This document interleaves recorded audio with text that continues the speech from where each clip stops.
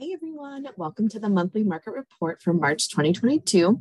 I'm Lindsey, a realtor with Shepherd Homes Group, part of the Samson Properties brokerage. And I am thrilled to be here today to talk about one of the most important topics in the housing market. And we are going to go over home prices and answer the question, are home prices accelerating? Now, I mentioned a moment ago that it's March of 2022. And it's truly hard to believe that it was 2 years ago to the day that a worldwide pandemic really came upon us and swept through our entire nation and fundamentally changed a lot of what we do. And housing certainly was not immune to that, as you know. And a lot of things have changed in the housing market over the past years. And I think one of the biggest things is the change in home price appreciation. So I'm going to change the slide, and that's what we're going to be talking about today, the home prices. In 2020, CoreLogic said that we had a 6% home price appreciation throughout the year. And that's pretty significant if you think about prior to the pandemic, a more normal year of home price appreciation was about 3.8%. So 6% is very significant. And we all see that continue to unfold in 2021 as we saw home price appreciation that was more than double that. So really significant home price appreciation over the past 2 years. And that is largely due to the supply and demand. More buyers in the market than we've had homes available, and we've all seen that. So I want to walk through what this means going forward as we look at home price forecasts as well. And I think one of the best places to start is a deep dive into home appreciation over just the past year. So if you look at this graph here, it's showing you the price appreciation is accelerating, and it's starting from January 2021 and going from month to month through up until January of 2022. So as you can see, they are definitely still accelerating. And we can look at this graph and see percent year-over-year price increases by month, going all the way back to 2021. So on the left side, January of 2021, we saw a 10% home price appreciation. So year-over-year from January of 2020 to January of 2021, home prices increased by 10%. And then as you can see, month over month, it really started to accelerate through over the year. Now, when we hit the summer, you see July, August, September, and so forth, it's about to level out about 18%. Very significant home price appreciation. But that's when we started having the conversation and we started hearing experts saying our home price is going to decelerate, meaning continue to increase, but just at a slower pace. And the reality of it is we saw that kind of 18% hold steady for a while. And then into December and January of 2022, which we can see at the latest data that we have, that green bar is showing that home prices are starting to tick back up. They're up at 19.1% now. And that's again a direct result of high buyer demand and low supply. So buyers are really competing for homes, and that's causing prices to tick up. Now, if we look at this at a state-by-state basis, this is a really interesting map. It shows changes in prices in the last year from FHFA. And this is really interesting because that we can see it shows that the national average is 17.5% home appreciation over the past year.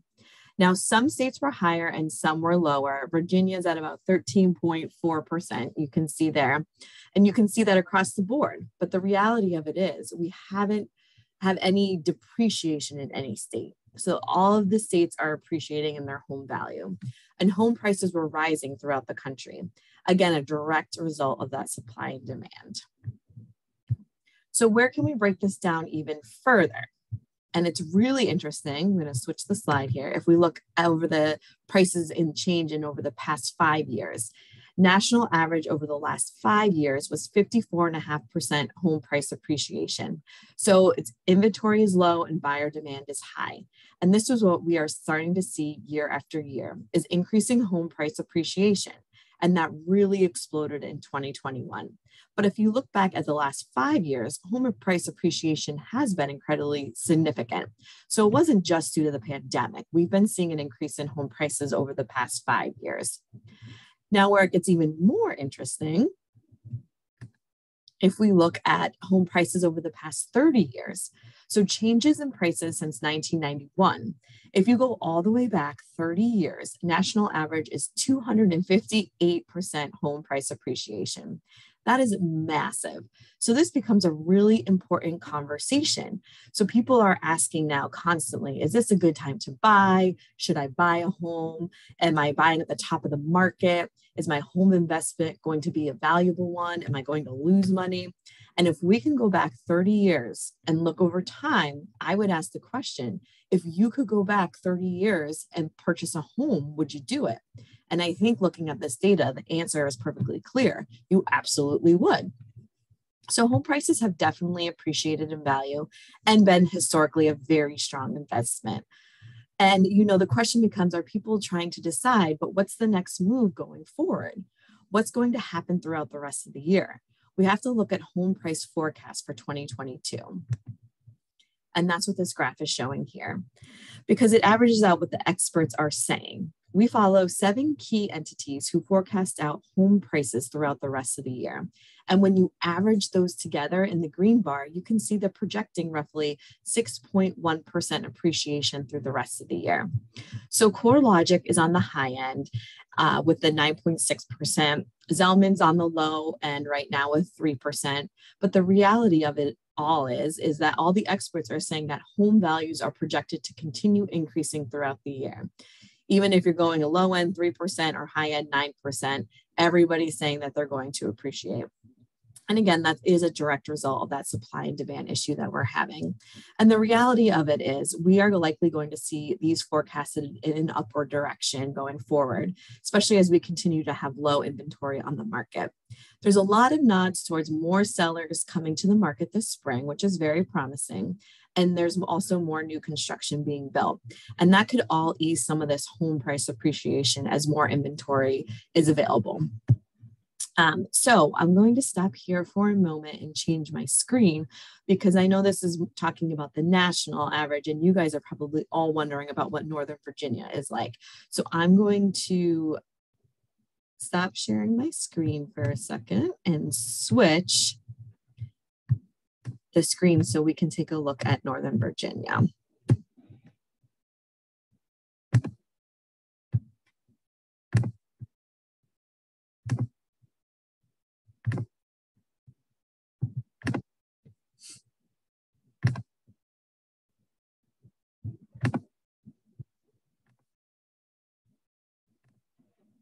Here we go. Okay. So as you can see, this is the industry watch. It's at Q4. So this is October through December of 2021. And this is for Fairfax County.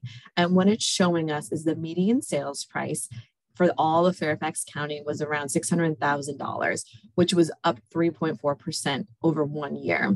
The average sales price was $714,100, which was up 7.2% over the past year. And then this is the key. Here, the percentage of original price received, 99.3% of the homeowners got the original price received. And then here, the huge piece is the homes for sale. So if you look at the graph, the homes for sale for Q4 in 2019 was 1,958. In Q4 for 2020, it was 1,783. And then Q4 for 2021 was 668. So it's down 62.5%. And that's why we're seeing such huge home price appreciation, because there are just not enough homes for sale as there are buyers. The average marketing period is 30 days, which is up 30% over the past year. So if we want to take a look at Alexandria City, the median sales price is $580,000. The average sales price is $654,000, 909, which is actually down 9.8%. But again, the homes for sale right now in Q4, there's only 158 homes for sale, which is down 54.3%. Okay, in Q4 in 2020, there was 346 homes for sale. So again, that's really impacting the prices. You look at Arlington County, We have the median sales price is $695,000, which is up 6.9% over the past year.